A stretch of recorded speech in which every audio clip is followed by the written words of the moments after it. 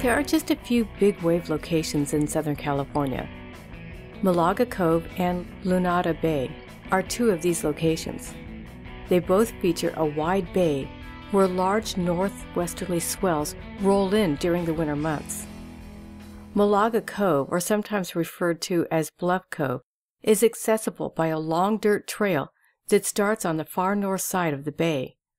Parking is on the streets above and is generally available except on the epic days. The wave here is a larger, slow-moving wall of water that generally breaks in the mid to northern part of the bay. There are plenty of rocks in the area, so watch out entering, exiting, and diving off the board.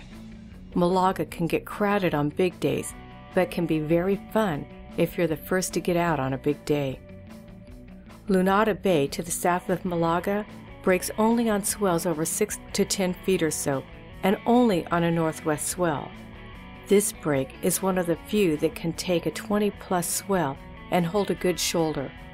The waves will break in the middle of the bay and provide rides in excess of a few hundred yards on the right conditions. Parking is on the bluff above. Getting to the beach is a tricky story as you have to navigate down a series of steep dirt trails. This is pretty much a locals-only spot.